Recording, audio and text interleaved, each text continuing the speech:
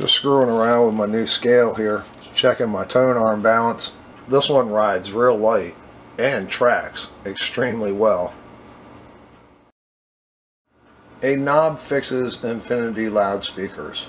This show has been mainly focused on speakers, but you gotta have something to drive them. In my case, I like what I have. Some people would laugh, some people would cry, but this is what I've got pushing these Infinity Classics, and it all serves a purpose. Some are very limited at this point. I'm not really spinning a lot of albums, not really turning a lot of cassettes, but hey, I have cassettes, I have a lot of albums. If I want to, I still have the equipment and I'm going to use it.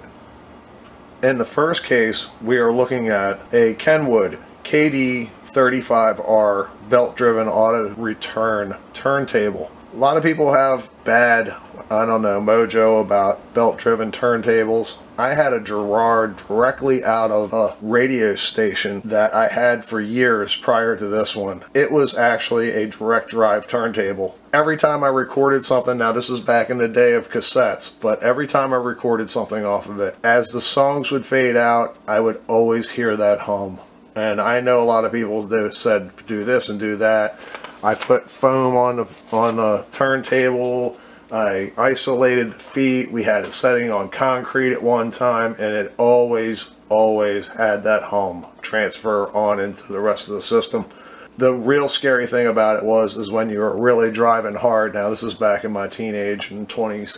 You would drive hard, the needle from the Gerard would actually pick up the sonic sound from the speakers, and it would get a feedback hum, and then it would start to multiply the hum coming from the actual motor, and they would feed off of each other, and I would be in another room and it would be blasting, and all of a sudden it'd just go and then short out and blow up. So I replaced it. Jeez, this is in probably late 80s, mid to late 80s with this Kenwood. Been extremely happy with it. I just replaced the belt on it, and again, I'm still very happy.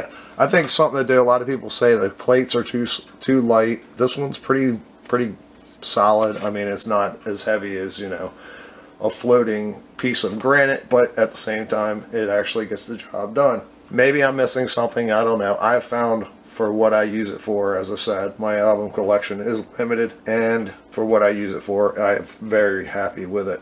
As I said, it's a 2-speed turntable. It has a T4P cartridge connector. It's also fitted with a V63 phono cartridge and a N63 stylus. So I mean, it's nice, as I said. I can't find any for sale at the moment, exact replicas. But I mean, turntables of this quality today, they almost give them away. But again, I've had it since it's been brand new, so I'm cool with it. Okay, down to number 2 here.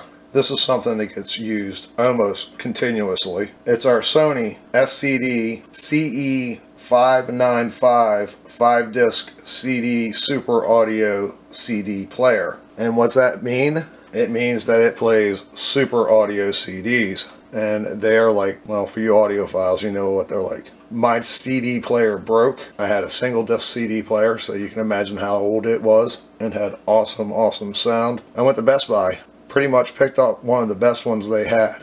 And it was going to be temporary. Come to find out, they just happened to have a sale on something they probably shouldn't have, because it was much better quality than anything they ever usually have. I took it home, have had it ever since. It's probably 15 plus years old. It has time alignment functions for the optimized SACDs, dual lasers. I mean, it can go on and on.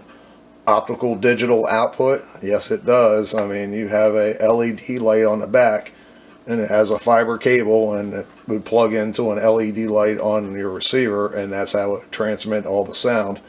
I actually have mine run off of RCA cables because my receiver doesn't actually do that, so it doesn't really change the quality anyway, from what I understand. I mean, we're not talking about a laser here, we're talking about LED lights actually shining through a fiber optic, so nobody's really had, like, you know, oh my god, this is so much better than the other way, because it's basically kind of equals out. It just makes it real easy for connections. One of the things they had a problem with, I found out later on, about 2 years into their existence, they started having alignment issues, and the super CDs wouldn't play, and they'd have this problem and that problem. As I said, I've had mine for about 15 years now. I bought it brand new. Yeah, it's never had an issue. Knock on wood, which I would do, but it would bang with a camera right now. Have nothing bad to say about it. I mean, it plays regular CDs awesome. It plays CDs that, I don't know, my computer has a problem with, and I've been very pleased with it. And as I said, I've had it for 15 years. So, I mean, I've got my money's worth out of it, that's for sure. Today, they run about $100 used, and I saw one that was what they call renewed. Who knows what they talk about doing about renewed. I didn't really look into it too much. That one ran, or those run about around $400. So, I mean, but there is a big following for these guys. And then, as I said, I don't know, sometimes it's ear, sometimes it's luck, but I've had pretty good luck with some stereo equipment over the years in my choices. Okay, down to number 3. Alright, number 3 on the list. This is something that's been around since brand new also. You'll be able to tell in a second here how long I've had it. This is a Sharp RT310 stereo cassette deck with Dolby B noise reduction. It was first sold by Sharp in 1984 with a manufacturer suggested retail price of $120 and discontinued 3 years later in 1987. I've had it since it was brand new off the showroom floor, so we're looking at a number of years. Nice thing about this guy, it's got 2 heads. It's a mechanical 3 counter, which most of them are, you know, some of the high points of it. Manual tape type selection and capable of handling normal, chrome, metal tapes. It's belt driven with a single Caspian transport. Dolby noise reduction, like we said, reduces hiss on tapes recorded as much as 10 dB at its highest frequencies. You can make live recordings by using the 2 mics here, or you can actually use the headphones also for direct right into your headphone when you're doing recordings, so you can actually have your mics in and your headphones in. Pretty wild for may have been 86. It was pretty progressive at the time. Today, not so much. I probably have, I don't know, 50, 60 cassette tapes left. It's here until they're gone. They'll probably stick around forever. So, very pleased with it. As I said, right now I'm in the market for some new belts. I just did a turntable, and now I want to redo it also. So it's probably been 10 years since I've done that. It's pain, but, you know, something you have to do if you want to keep these old formats alive. Let's go down to the next one. Now this here is our dignified gentleman of the group. It is truly an original piece. We bought this in 1983. Yeah, it's been that long ago. I was 14 at the time. And I've had it ever since. I don't know if I've become accustomed to it or it has become accustomed to me. But it's truly my reference. I'll get to that in a second. This here is our Technics SH8025 7-band equalizer. 7 bands per channel, of course. Done right instead of plastic and what have you. It was all brushed aluminum back in the day. And it really looked nice sitting on top of my realistic STA64B receiver with walnut finish, and it having a nice brushed aluminum face also. I've had it that long. Yeah, that was my first receiver I actually worked a whole summer for. The stats on it are actually astronomical even by today's standards. But back to this gem. It's got total harmonic distortion is 0.005%. Control is 12 dB plus or minus in either direction. It has frequency bands of 63, 160, 400, 1K, 2.5K, 6.3K, and 16 kHz. I have found over the years it is my reference. I mean, I guess audiophiles would say this is my reference. Anything recorded prior to like 1995 has a setting, and everything kind of recorded after 1995 has a setting. I mean, there is a couple exceptions, but the majority of times, it's not like I'm over here remixing albums with it or CDs. It's just, I can just know right away that it's, this has to go up, that has to go down, or that has to go up, and this has to go down. It's been a lifesaver over the years. Unlike a lot of audiophiles, I don't have a specific room just built for my listening. They usually have to function in multiple roles, and it's actually adapted everything I've ever had over my lifetime pretty much to the situation, from living in a bedroom at home to a living room that was a 12 by 12 to now a full basement which is 26 by 28. So, and it's been able to adapt to all those, and I get the same sound out of it. It's amazing. If I am accustomed to the way it sounds in my last house, I bring it here, and within a minute or so I can have it have the same exact sound. It will accommodate everything that's actually surrounding it, you know, the things that are blocking the speakers, the things that are on the walls. I know audiophiles hate them. As I said, I've had them since 1983, and I couldn't see life without them. Now to the last one. And last and certainly not least, this is our Onkyo TX595 AV receiver. One thing we'd like to note, we've looked up the specs on these many times, and apparently the versions that were made in Asia, Europe, Canada, Mexico, and the United States all have different specs. I believe ours was made in the United States. Instead of the 100 watts per channel at 8 ohms, it was actually 115 watts per channel at 8 ohms. And oddly enough, the Europeans, it was all the way down to like 80 watts per channel.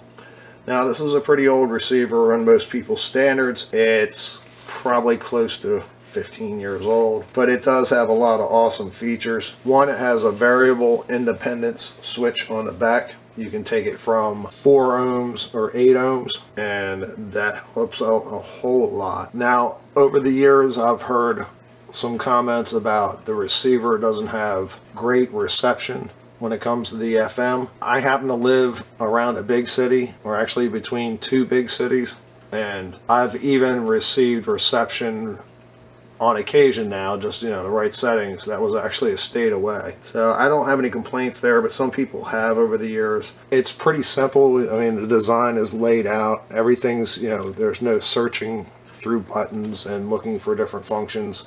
It has 4 speaker outputs. Another thing about it that's really nice is the amp itself is actually a solid state, but everything else is kind of analog. I mean, even when you use the remote, it actually is a motorized volume knob. So you'll just see it turn. And these aren't run off the remote, the balance and the treble and the bass settings, but they also are analog, which is, for a digital faced receiver, that's a pretty nice feature for, yeah, you just want to get in between, you know, 5 and 6 or whatever it is. Sometimes you just want to be right in between the 2 of them, and with analog knobs you actually can do that. This is an interesting feature also. There is no bypass for the tone controls. A lot of people would freak out about that, but instead a 4th lead actually comes off the pots, which is connected to a ground. That grounds the center of the pot's resistive element, ensuring that the detent is placed at a point that removes the pot emitter from the circuit. Now, of course, I just read that. You know, if I just said, yeah, well, it goes to, you know, you put it in neutral and it bypasses it. You'd be like, well, how does it do that? Well, that's exactly how it does that. It has tape monitor loops, which actually makes it so I can use an equalizer on top here. That was one of my criteria. Not so many come with that anymore, because those audiophile people don't want you to actually have any tone control, including bass and treble. Some of the newest stuff doesn't even have that. I'm thinking sooner or later it won't even come with a volume knob. You'll just plug it in, it'll play, and then you just unplug it. I'm not sure why. They just keep taking away controls. But it's the same with the computer world too. I mean, Windows 95, if you actually look at it, you could almost reprogram the features they would give you. Today, it's hard enough just to open your email. Let's get back to this. So we had 100 watts per channel at 8 ohms. Like I said, this one was rated at 115 because it's where it was built. Who knows? It could have been 100 watts. But at 4 ohms, it's supposedly around 145 watts per channel, which is better. Not necessarily anything louder. I mean, it's already rocks my neighbors a bit as it is.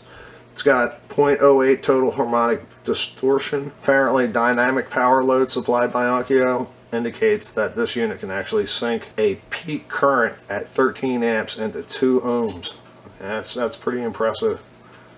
Again, we're not talking about a $1,500 receiver here. I actually paid brand new for this thing about 325 bucks.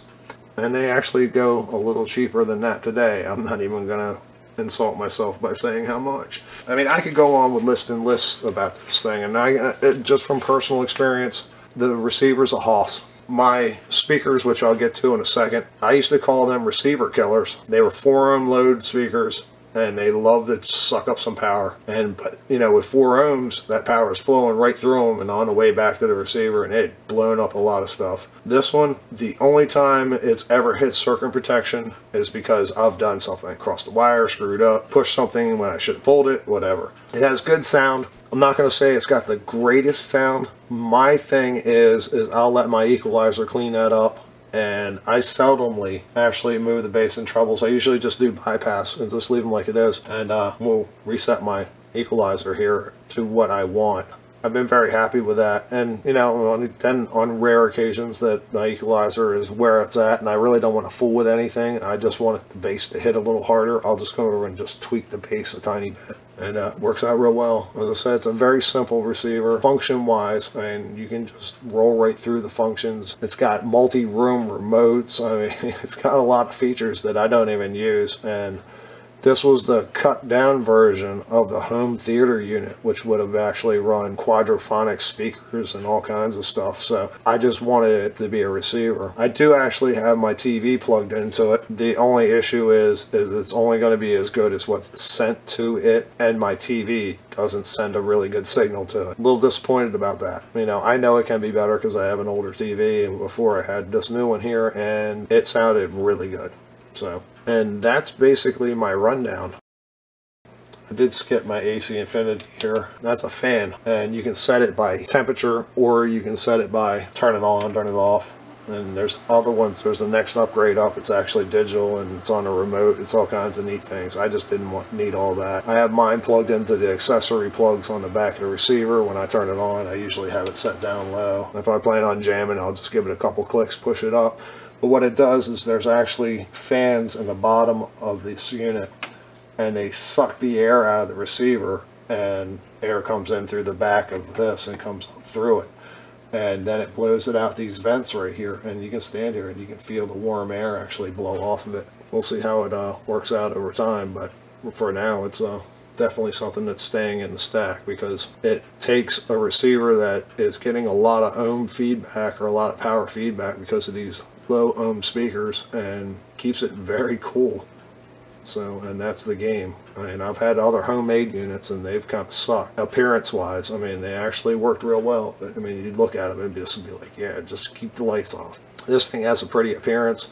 They come in different features. You can actually get them to suck out of the bottom, out of the top. You can actually get them to blow out of the top and suck out of the bottom, so it just actually blows it straight up. Say if it's sitting on the table or something. I got a home theater unit underneath your TV. It gets a little hot, you know. There's multiple selections. Not endorsing AC Infinity. It's just something I found that was pretty cool recently. I've only had it for a couple months, so. Alright, let's move on to something else. Alright, what's behind all this is these guys. I have 2 sets of Infinity RS-IIIas. They're almost 4 foot tall, about 18 inches wide, and almost 9 inches deep. No ports, nothing like that. 2 10s, a polydome mid-range, and an Emit tweeter. Now these were built between, say, 84 and 86. I acquired my first set around 1988. A friend of mine had them. I used to listen to them all the time, thought they were awesome. He thought they were awesome until he found a set that was more expensive. I didn't think they necessarily sounded any better. And actually, I kind of think they sounded a little worse, to be honest. But they were more expensive, and he had to have them. So I was more than willing to take them off his hands. They originally went for anywhere between $1,800 and $2,000. I paid $800 for them at the time in 1988. That's 800 real dollars there, baby. About 10 years later, maybe 12 years later, online, went on this new site called Craigslist and did a search for the whole country. And just out of a whim, I put in Infinity RS-IIIas, and bam, up another set came. I was just like shocked. So I call the guy and he's like, yeah, my brother went to jail and he needs money for bail and blah, blah, blah, blah. And I was like, look, I'm like 3 states over. This is before, you know, big time shipping and all that stuff. And he said, I'll get them to you, no problem. I'll take them to work and have them shipped. And they had them shipped to my company, which I worked for at the time. Well, actually, I didn't own the place, and they came in on a big yellow truck. And I've had them ever since, and they were in beautiful shape. Being that I've had these since 1988 is one of the reasons why a lot of my stereo systems kind of stayed the same. It was kind of like, yeah, I like this, and it stayed that way. As you saw in past episodes of this show, I've done a lot of work to refurbish them. Just recently, I've done some in the past, and this time I decided I was going to sit down and I was going to go through all of them and make them as new as possible, especially since the Emit diaphragms are actually available. That brought me up to something else. Now, the RS-IIIas had awesome sound, and I had a real hard time complaining about them until I got my second set, and then I would turn one set off, and I was just shocked on the difference. I mean, the fullness of the second set really added a lot to the whole deal. And then I got this idea after the diaphragms became available. I had a box full of these guys, and I went ahead and bought some of the diaphragms, and I built this box for them and used an Infinity RSa crossover, and I found that I've pulled all my high tones back equally across the board. This has a sound that is fuller and yet is quieter. That's the only way I can really explain it. I've only had it for a couple weeks, and I'm telling you, I've got 2 of these guys, one on top of each one, and it really fills out the sound of the RS-IIIas, because you already have 2 10-inch subwoofers per speaker, you know, and only 1 mid-range, and I tend to pull mid-ranges back anyway. I think a lot of these manufacturers love to push the 1K, and then that just, I don't know why it irritates me. I think it just distorts everything around it. So I tend to pull the 1K back, and that means the mid-range is going to drop out, and these Emits, you don't really want to push them hard, especially for all these years. You know, it was a 25-year period. You couldn't actually get diaphragms for them, and if you want to go nail some high tones, man, you could really be burning up some money, because you'd have to actually go out and buy Emit speakers on eBay and such like that, and actually take them apart and use the diaphragms out of them, or use the whole speakers and throw your speakers away. So that's why I had an assortment. I actually had 11, 1 or 2 of them that were really kind of out of shape and didn't match. So I've got 8 in the new tops here. It really just fills out the sound. It is amazing on what it does. It's just not louder. It's not more high tones. It's just there entirely. But that's my little creation. And I'm waiting on my Infinity badge now. I actually have one on the other one as we speak, but still in the mail. And then, of course, I still have these Infinity RSAs. They sat in the closet for 20 plus years, and when I got them, they were like semi-destroyed. And during the episodes, we refinished them and redid the fronts and new tweeters and new foam for the woofers. And I just haven't got a speaker selector that I would actually use so I can actually hook these up. Now, the little guys are actually daisy chained off of one of the RS-IIIas, or off of 2 of them actually, and being that they only pull about 5 watts, I wasn't so worried about it actually diminishing the other speaker. But with this one, they're actually set up to pull some serious wattage right now, and I don't have a way to daisy chain those in and think that it's actually going to be able to keep my ohms at a serious level that it's not going to fry my receiver. So as I said, my receiver's a hoss, but you know, you put a locomotive on top of a hoss, so you got a dead hoss. So we're going to try to avoid that. But that's what I have, and we're going to incorporate them in here eventually,